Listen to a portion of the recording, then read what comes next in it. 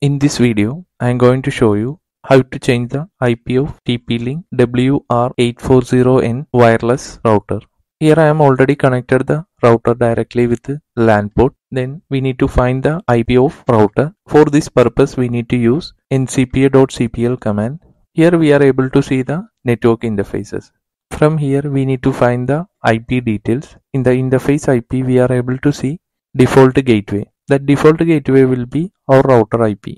I am using the web browser. I am entering the same IP on the web browser. The default username and password is admin.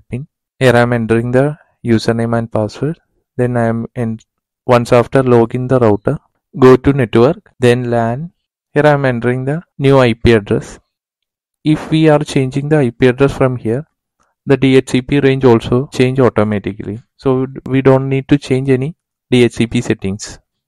Here I am using 192.168.20.1.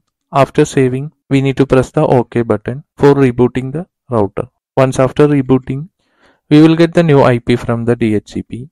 We are able to see the network interface. We got with the new range of IP address.